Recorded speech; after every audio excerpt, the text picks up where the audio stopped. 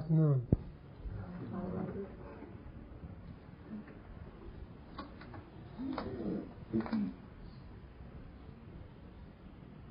I guess you have no mothers. No. We're looking at her. Half the people aren't here because of Mother's Day. Happy Mother's Day. Thank you. It's really interesting. So many people call me and talk to me and tell me, what else must I do before I awaken? I've been practicing Atma Vichara, I've been practicing meditation, I've been practicing everything for 20, 30, 40, 50 years. How come nothing is happening?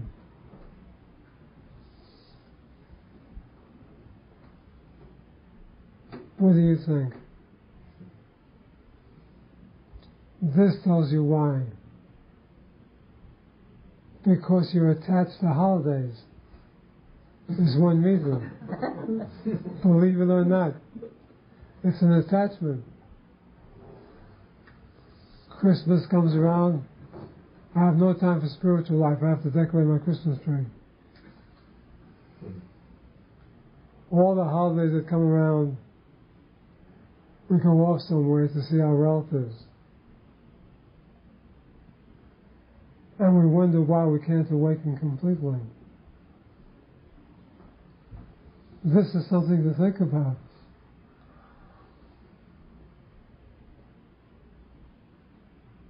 Where your heart is, that's where God is. So if you are attached to anything, mother, father, country, trees, rabbits, cows, whatever, this is what is keeping you back. I am not saying that you can't spend time with those you love or be with those you love. On the contrary. I am saying mentally, you have to feel in your heart the oneness of eternity. And until we mature, and this comes first in our lives, we will only go so far on the spiritual path. I'm not saying this because I want to see everybody come on a holiday to the Satsang.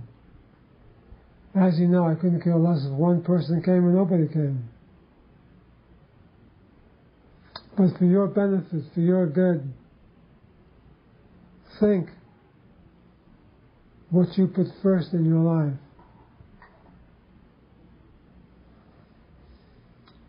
If you do not put consciousness first, absolute reality, God, then you will never see the light. You will never completely awaken. You have to virtually give up everything mentally.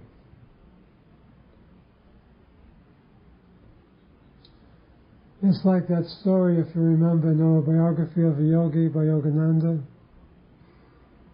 Lahiri Mahasai, one of the triune of Yogananda's path. He had been meditating for years, practicing Kriya Yoga, doing all sorts of austerities.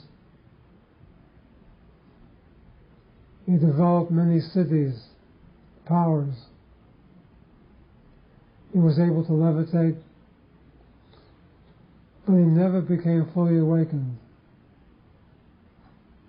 Yet he was so sincere that Babaji appeared before him and told him, look, the reason you never awakened is because in your heart you always wanted to live in a palace with servants, good food, dancing girls, and everything else. So Babaji materialized the palace for Hari.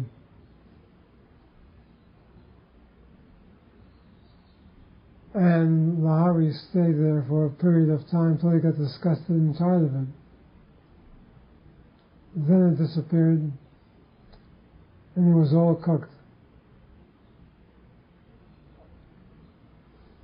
The reason Babaji did this for him, because he was a very devoted person and spent his life in meditation. But he had one last thing to get rid of, the palace. Therefore it was materialized before him in order for him to live in it and see if that's the answer. And of course it wasn't. So then it disappeared.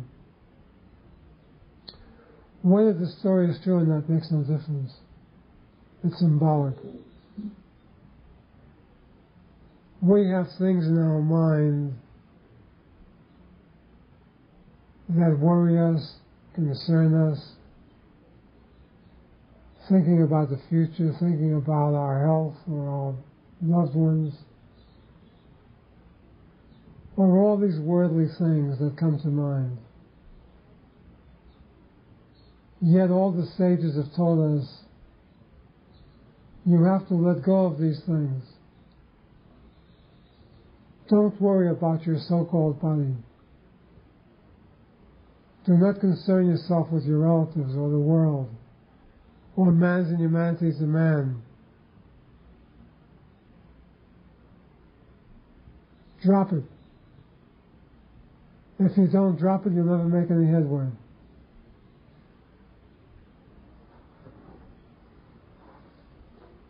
So it is with us. We all have something we're leaning on for support. And we're afraid if we lose that, we'll be finished.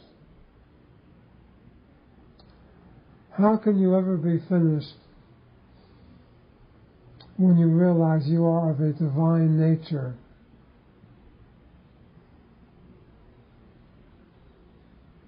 That your real state is Brahman,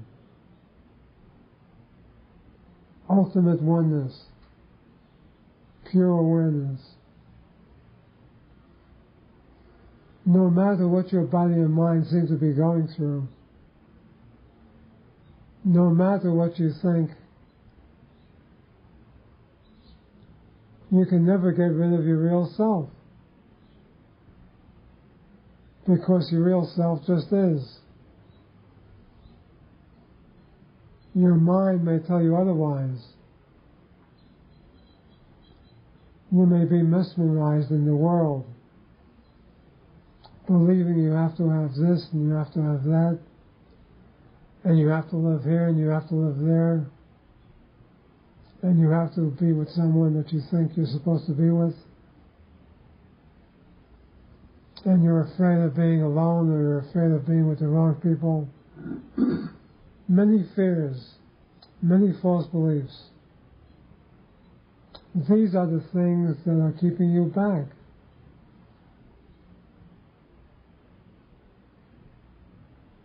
You and yourself are the universe.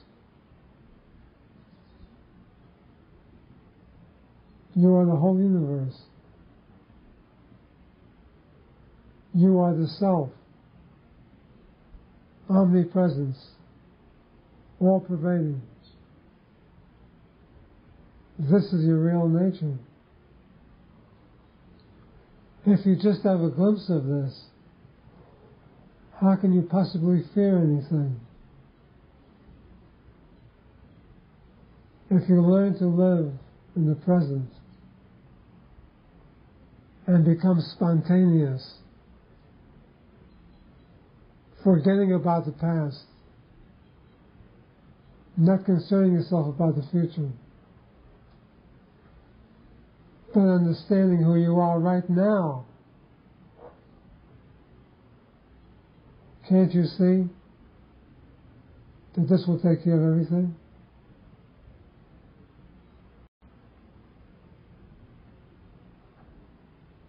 It reminds me of this old story about Krishna and Arjuna. They were invited to a rich man's home for dinner. When they entered the home and they sat down at the table, the rich man abused them. He told Krishna he doesn't believe anything he says. His teaching is a waste of time. He told him, why don't you go get a decent job someplace? And Krishna didn't say a word, and they were finished. Krishna blessed him. And he said to him, may your prosperity increase 1,000-fold. And may your riches become 1,000,000 more than you have now. And they left the home. Arjuna wondered about this, but he didn't say anything. The following morning they were invited to breakfast to a poor man's house. And the poor man had no possessions except for a cow. But the poor man fell at Krishna's feet when he came in. And he worshipped Krishna and Arjuna. Gave them the last bowl of rice he had. And sang glories to Krishna. When Krishna and Arjuna were leaving the house, Krishna blessed them also. And he said, may your cow drop dead soon. And they left. And Arjuna couldn't hold it in any longer. And he said, Krishna, tell me what you're doing. What's going on? You went to the rich man's house, and he abused you, and you blessed him and told him his wealth will multiply. And he goes to the poor man's house who loves you, and the only possession is a cow. And I told him his cow would drop dead. What is the meaning of this? And Krishna said, you see, the more you're attached to, the less of a chance you have for enlightenment. So I told the rich man his wealth will increase. This means he will be attached to his wealth for many, many incarnations. Thousands of incarnations will be attached to his wealth. And he will never become enlightened for a long time. Now the poor man, his only attachment was his cow. When he got rid of his cow, he would be finished on this earth. And he will become self-realized. So I told him his cow will soon die and he will be free.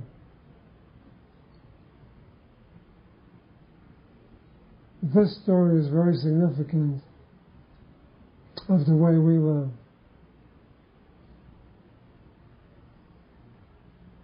We have something we own, a person, place, or thing. We cannot get it out of our mind. We're attached. Because of this attachment, we go through many lives, it appears. And we go through many experiences. Simply because we are attached to something. It can be mental or physical. Even if you hate someone. If you hate someone or something with a passion, that's attachment. You will come back to this earth or to another planet similar to this earth again and again and again, and you will meet this person that you hate so much under different circumstances again and again and again. One time he may be your daughter, he may be your mother, he may be your husband, he may be your wife.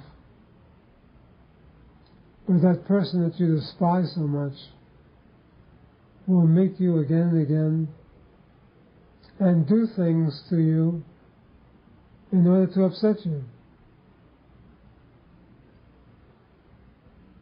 And you will hate again and again. You will never be free until you understand. The understanding is to turn within, to forget about the person, but to see your own reality,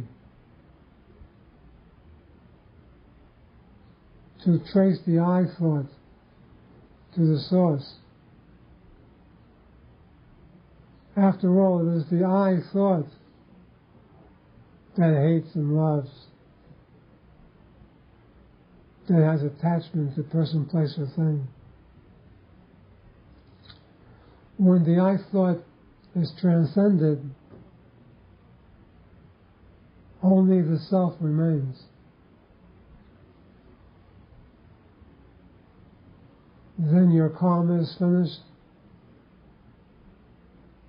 your body is finished, your world is finished, your God is finished, and you're home free. But as long as you allow a person, place, and thing,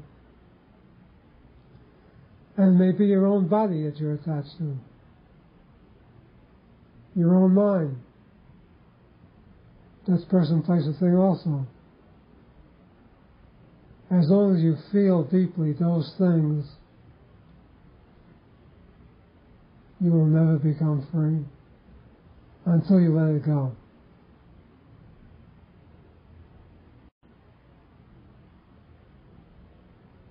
You have to reconcile yourself with the whole universe. The mineral kingdom, the vegetable kingdom,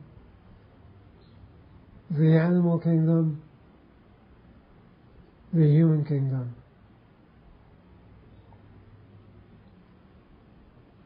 When you have become friends with the entire universe,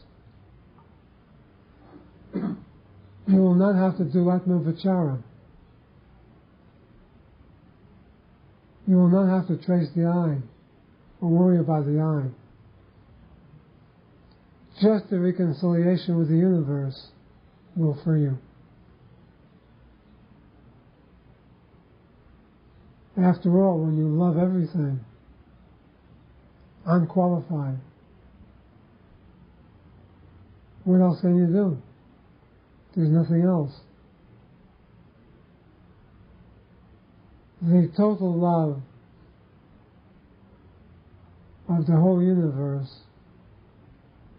kills the ego. For it is the ego that plays the other games with you, that makes you love someone special or hate someone special, that makes you despise certain animals and eat them, that makes you think poison ivy is worse than a rose.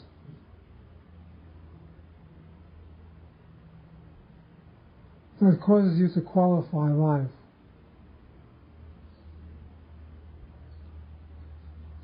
A sage sees everything as equal. No thing is worse or better than any other thing.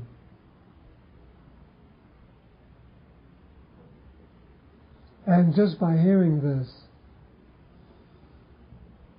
allowing it to go into your heart, feeling it, will lead you toward awakening.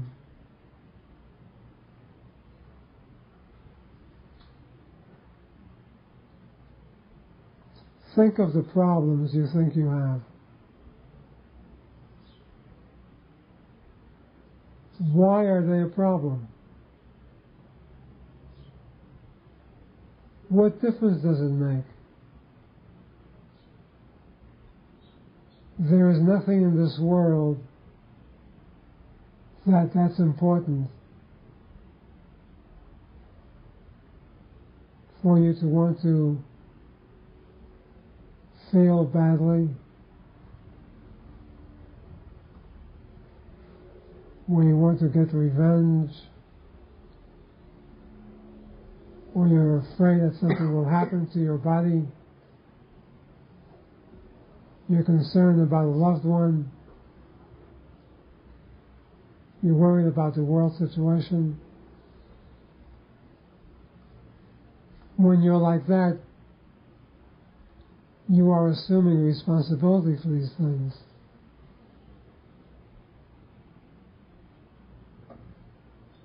After all, you didn't ask to really get born. You didn't ask to get born into the family where you were born, into the nationality, into the religion that you were born into, in the city and state and country that you were born into.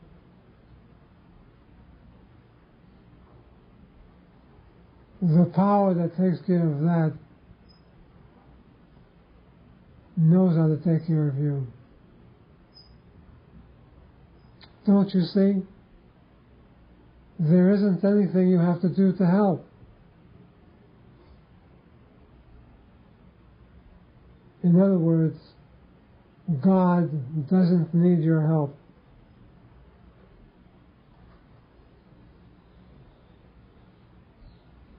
All you have to do is to take a deep breath and say, "Take it, God. I'm finished with it. I will never worry again. I will never be upset over anything again." Again, think, what is the worst thing that can possibly happen to you? You can die. There's no such thing as death. You all know this. You can lose your fortune. You came into this world without a fortune, and you're going out without a fortune. Have no concern about these things. Karmically, you have, and you're going through the experiences you have to go through. But that's for your body, not for you. Do you not see by now that you are totally free? Your real nature is absolute goodness, power Brahman, absolute reality. You are the self, the all-pervading self. What can you possibly fear? What can anyone possibly do to you? The other day I was speaking to a fellow from Bangladesh, and you're aware of the problems they're having there. So he told me those problems are for the ignorant. I was in the cyclone. I was there through all these calamities. I laughed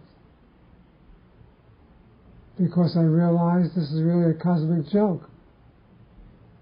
It appears that God is picking on all the Bangladesh people because they have the worst calamities. And I stood my ground, he said. If I was supposed to leave my body at that time, I was well prepared because I'd been practicing self-enquiry for many years. I had no qualm whatsoever. It's because of this I'm here in America. I had no concern about coming to America. I've been here before. But something happened. I was able to get a visa. And I wound up here without even thinking of coming here.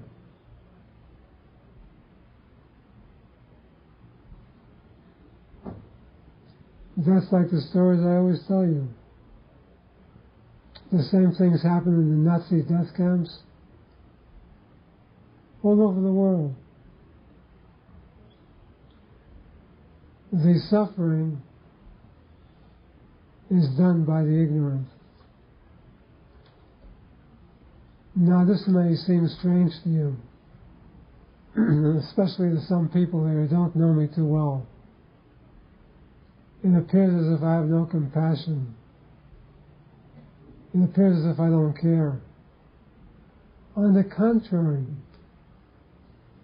I care more than you can ever know. I also realize that nothing can happen to anyone.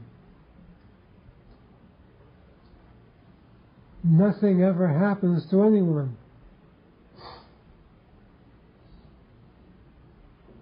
We go to the example again of looking through a keyhole. When you look through a keyhole, you only see a part of the picture. So you look through a keyhole and you see a guy in Bangladesh getting hit by a cyclone, drowning. And you say, poor soul. But then you're allowed to open the door, and now you see the complete picture. You see, in the previous life, the same fellow was part of the Inquisition in Spain. And it was his job to torture people by drowning them. And you move to the other end of the picture and you see that the person he drowned and himself are both laughing now. The whole thing was a lie. It never happened.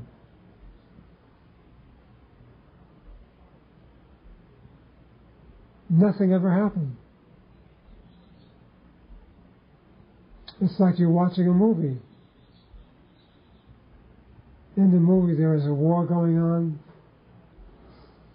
Everybody's being killed, torn to pieces. But then the movie is over. Nothing happened. There were just images on the screen.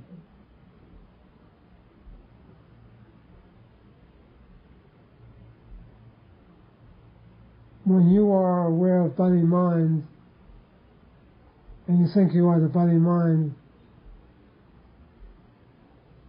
then your life is simply a superimposition on the screen of life,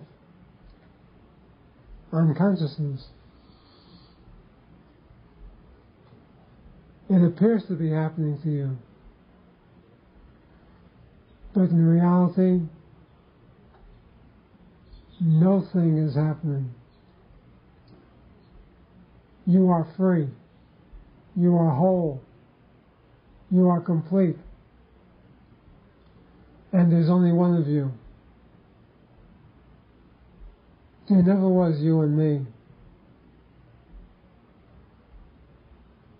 There's only the one.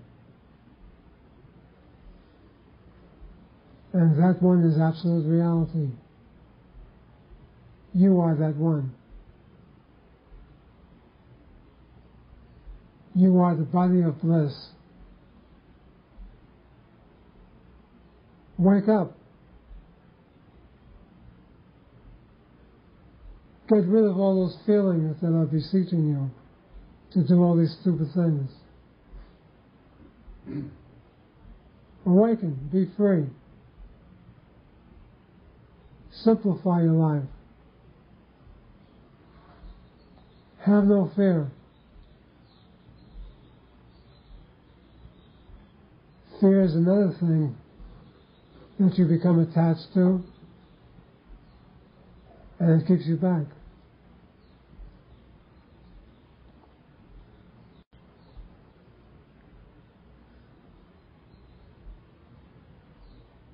Look at the world.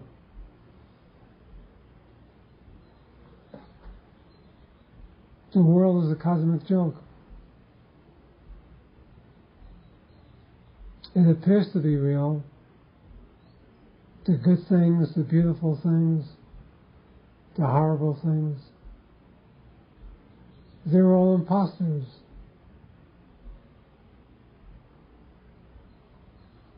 This world is a world of duality. For every good, there has to be a bad. It has to balance. For every bad, there has to be a good. For every up, there's a down. For every forward, there's a backward.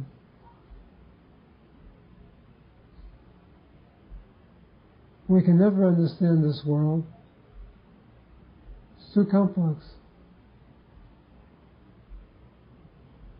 Get out of it. Not by committing suicide, but by transcending the mind and body and awakening to your real self.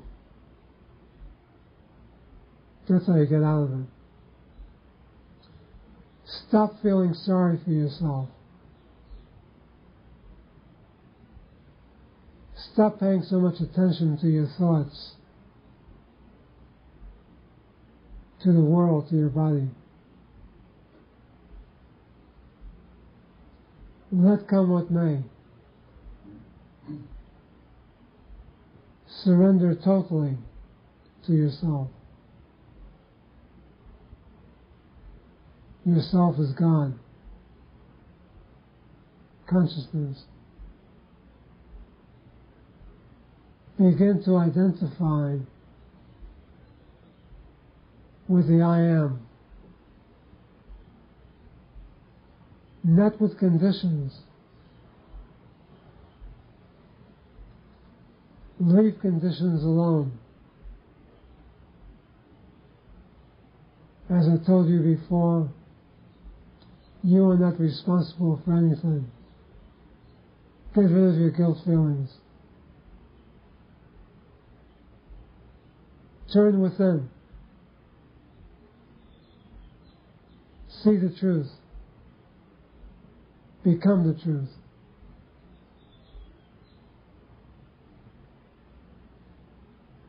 Do not look to others for advice, what to do, how to live. Be a lamp unto yourself, as the Buddha said.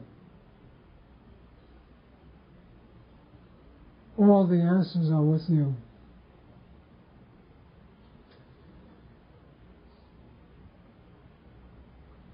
Some of you are saying, well, what about you, Robert? Can't we come to you for advice? I am a guide, a mirror, for you to see yourself and to guide you within yourself. I can only see you as one way. Perfection. Consciousness. I see you as myself. When you look at me, you're looking in the mirror. What do you see? You're seeing yourself. How are you seeing yourself? As depraved, homely, sickly, as an egomaniac?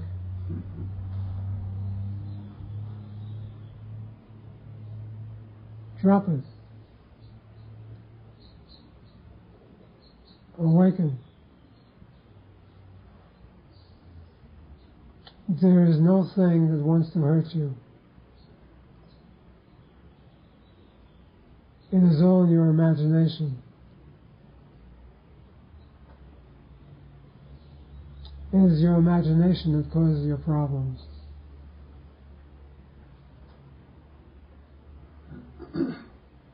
Now, do not let what I tell you make you cynical and sarcastic.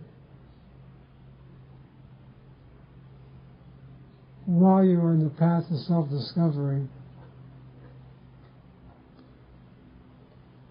You help others.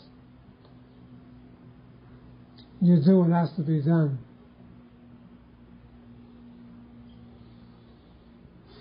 It'll happen by itself. If you're supposed to feed the homeless, then feed the homeless. It will happen by itself. If you're supposed to go live on top of a mountain and never see civilization again, it will happen by itself. The main thing to understand is that you have absolutely nothing to do with it. You may think you're taking action, and you may say to yourself, if I don't do it, no one will. If I don't take care of this thing, everything will fall in on me. What can fall in on you? No thing is ever that bad. What you're really talking about is change. You are attached to a certain condition, and you're afraid of the change. That's what you really mean. But if you've been working on yourself, and you have taught your mind to rest in the heart center,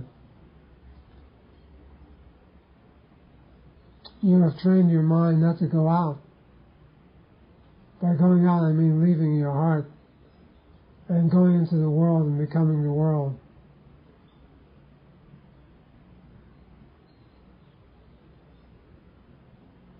Then, if your mind is subdued, only joy can come to you. Due to the fact that what we call the substratum of life is total bliss. When you turn within, you merge with the bliss, and you become a body of bliss. The choice is yours.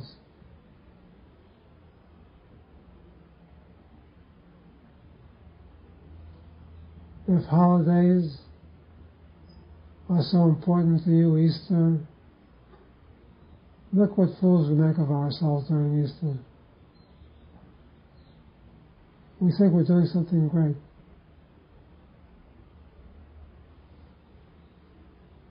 Jesus never knew anything about Easter or Christmas. We make up these holidays. There's nothing wrong with enjoying yourself, but don't make it into a fetish.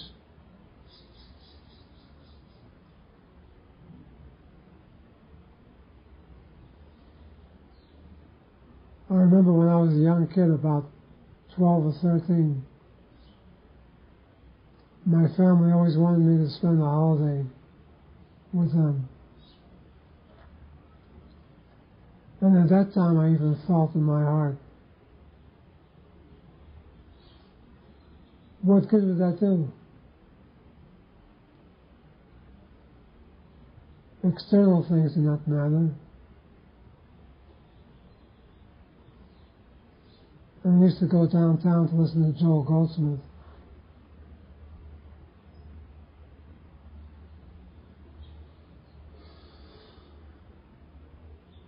Where your heart is, that's where God is.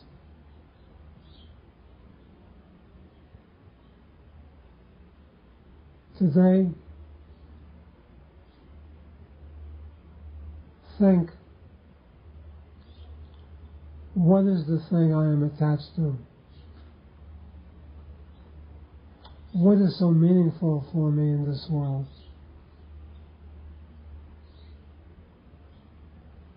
And realize it is that which is keeping you back. let go of it mentally by turning within and realizing that I feel this, I feel I need this. Where does the I come from? Follow the I thread to the source and become liberated.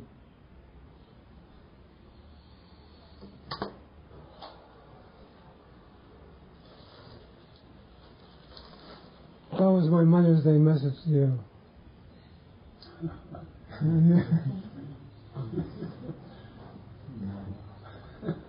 Mama. Any questions?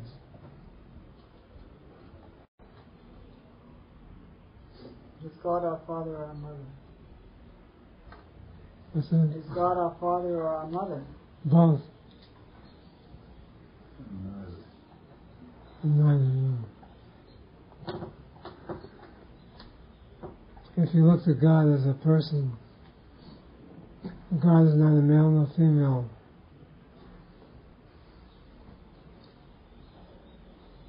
But if you look at God as yourself, then God becomes absolute reality, consciousness.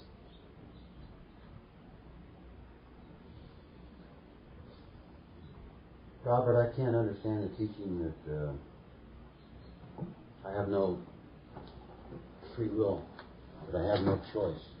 Oh. Can you help me on that? Sure. Most of us have such a big ego that we have been trained from childhood. Unless you do this, this will happen.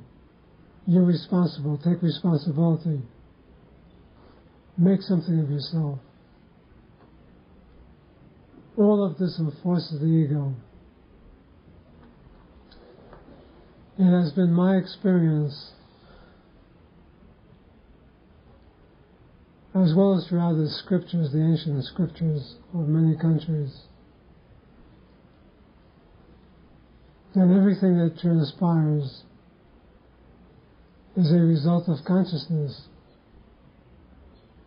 In other words, you have absolutely nothing to do with it.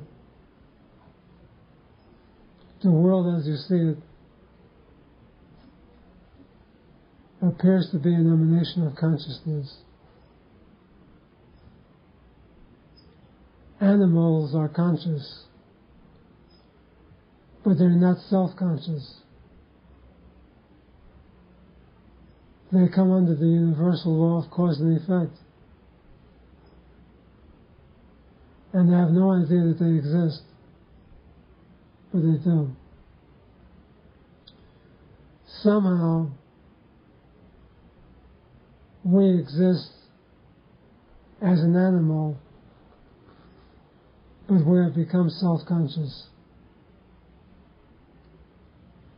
We therefore believe that we are responsible for every action we take, and we've got free will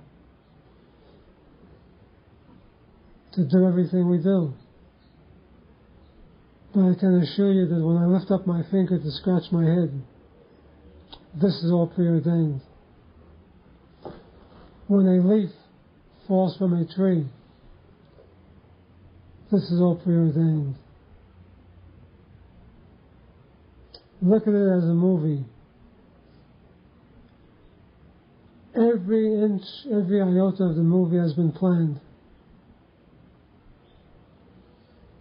The writers wrote everything about the script before it became a movie. Even when an actor turns around and blinks, it's written in the script. Life is a script. Everything has been planned.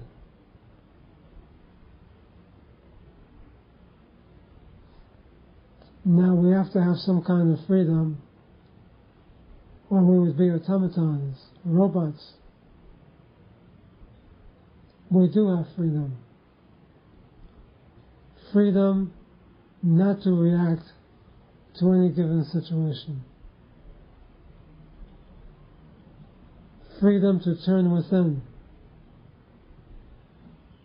and not to react to anything, but to see the perfect reality within and become free of the whole game. But as long as we're playing the game, we are actors in the play. We're playing our part. But the script has been written before you got here. You're just enacting the part.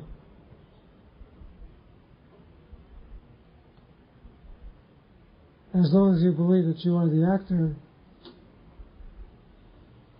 you will take on new parts, life after life after life. But as soon as you realize that you're not an actor, you're not a director, you're not a producer. You are none of those things. You are the self that never directed, never produced, and never acted. You are the all-pervading self that is totally free,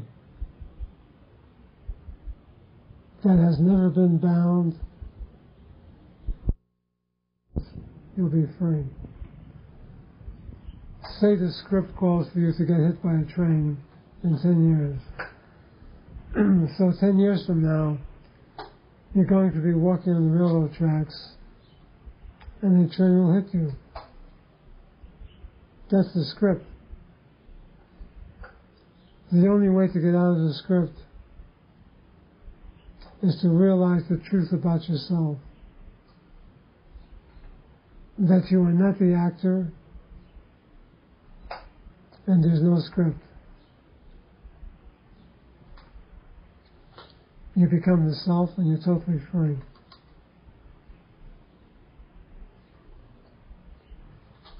How does that grab you?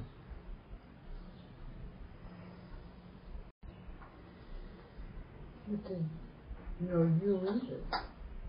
Me either? What do you mean? If there's no you, there's no me. True. So it don't exist. True. But do you really know that? Or do you know it intellectually? Something you read in a book. No, I didn't read it in the book. Did you have that experience? Just realized while you were talking. That's good. If you can realize this and have your own experience of it, that's the way it should be. I don't know what that means. That means you're free. There's nobody to be free. Then you're free. Then nobody to be free is freedom. But that's incomprehensible. Of course it is. It's supposed to be. If you can't comprehend it, it's not the truth.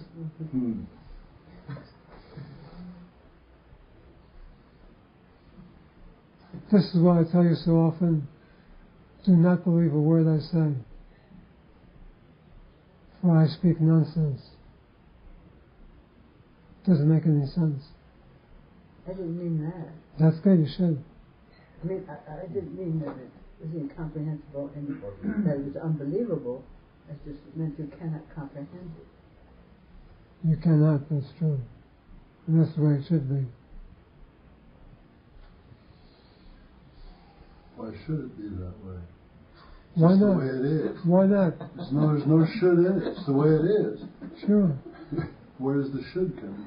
I put it in. We'll take it out. We don't need it. Okay. It's gone. Okay.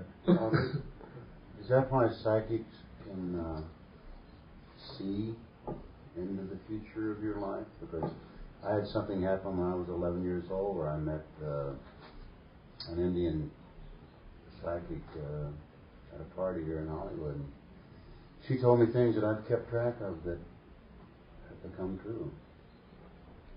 Psychic only know about your human life. If a psychic is really good, they can probably tell you some things about the human future. But who wants to know that? I want to become free. That's what you should say. I want total liberation. I don't want to know about my continuance of living. I want to die to my body and to my mind and become pure awareness, consciousness. So psychic readings are for the immature. Who cares about the future? There is no future.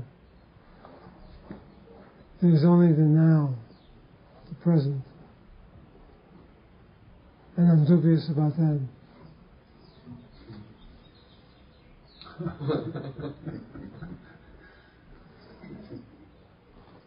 Why are you dubious about the present moment? Because where does the present come from? Nowhere. Nowhere, there's no present.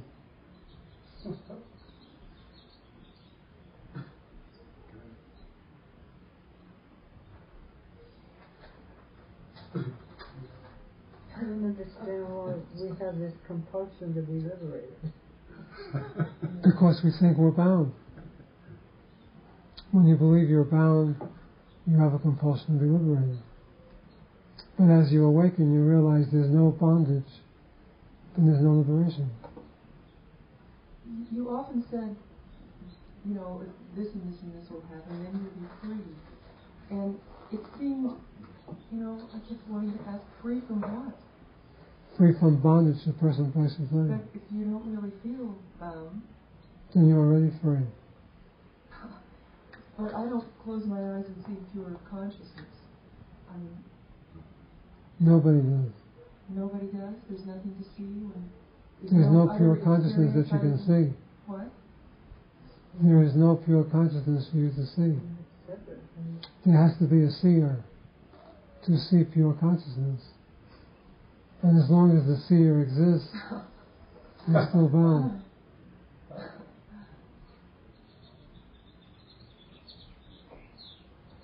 Also, many of us could probably see that, looking over our past life, that we really didn't do anything. Things just happened. True, but don't dwell on that. Forget about your past life. Okay. Forget about the past completely. Okay. Turn within and find yourself to now. understand this point, that We become completely boggled. That you said animals exist under the law of cause and effect. We do too? As an animal. As a body. As a body. So our practical life, our work life, our working mind, all exists under the laws of cause and effect. And doesn't that also mean that awakening would also happen under the laws of cause and effect? No. Cause and effect are under the laws of karma. And karma and cause and effect do not really exist. Only in the mind. When there's no mind, there's no cause and effect. There's reality. So rather than look back into the past or try to improve the future, it's better to turn within and become completely clear. Become consciousness. And you will not worry about the rest of these things. There must be some other level of, there are probably lots of people here who just don't worry. And when things happen, they just happen. They look at them and say, oh, that's happening. Even if someone else may judge it to be cataclysmic. There are all degrees of seeing things, sure, of course. The truth is, there are no things to see. No thing is happening. No events. No events have ever transpired. It's like a dream. Wake up. Forget about degrees, steps. Either you're awake or you're asleep. Do not get caught up in the degrees. That's what yoga is all about. When you get involved in yoga practices, meditation and rest, you get involved in degrees. And it keeps you back. And you come back life after life as maybe a great yogi. But you're still bound.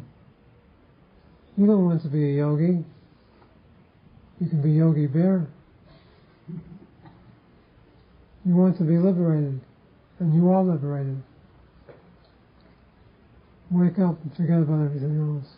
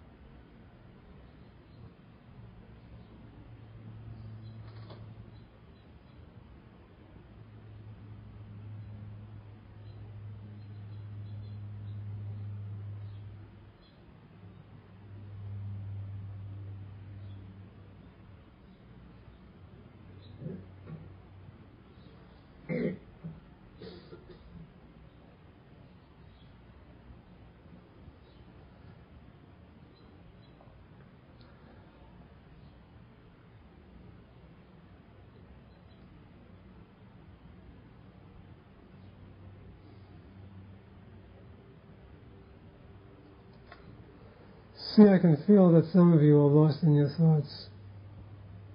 When you sit quiet, instead of quieting your mind, you are allowing your thoughts to take hold of you, to control you. Can't you see that this is the biggest problem you've got? Coming here often enough, you know you should not allow your thoughts to run rampant.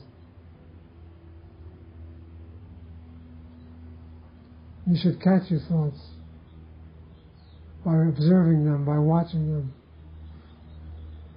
and asking to whom do they come, and following it through. Do not allow your mind to control you.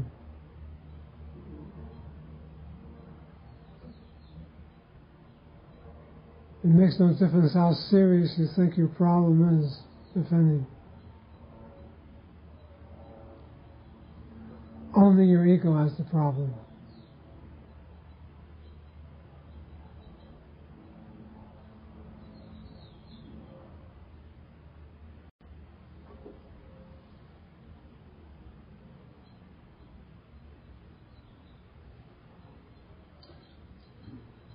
You should do the same with sense perceptions as with thoughts.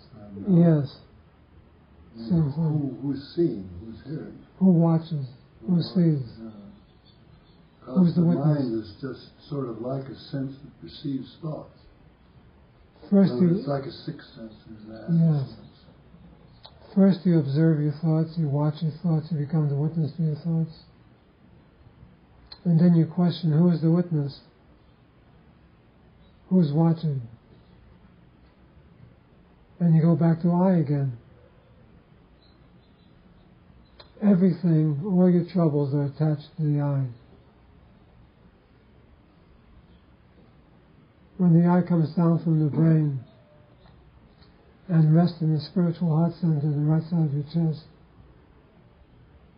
then your body-mind disappears. And so does the world and everything with it. That should be your practice. Not listening to your thoughts and worrying. Say, for instance, the doctor gives me 2 days to live. So what? There's nowhere for me to go. So I'll function without a body. Big deal.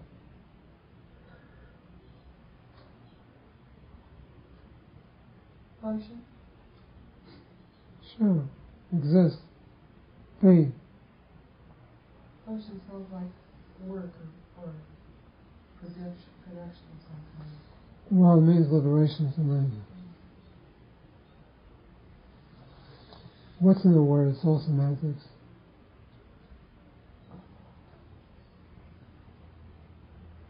Do not take every word literally.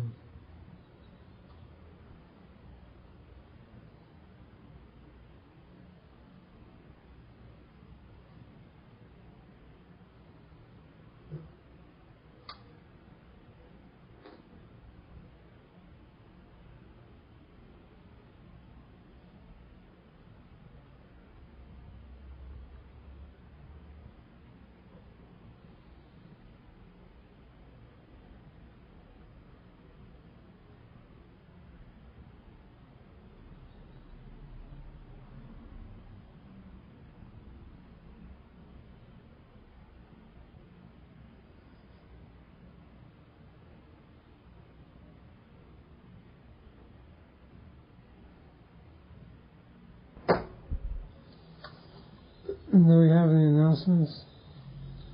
As you heard, today was our first chanting day. We plan on continuing it for a while, just to see how it works. 1:30 next Sunday, and then at least now 1 o'clock the week after that when we have the Bandhara. Right now we just have the words to the Muktananda style chanting, but as soon as we get words from other styles, we can add them. Chanting is a wonderful practice. It's an additional spiritual practice you can add on to self-enquiry or any other practice that you have that eases the mind. It's just beautiful. And we hope to continue it. And Prima will tell us about the Bandhara. I have a list both for the... to worship yourself, to pray to yourself, to bow to yourself. Because God dwells in you as you. Peace. Have a good Mother's Day. Next month is Father's Day. Then there's Groundhog Day. That is my birthday. Your birthday.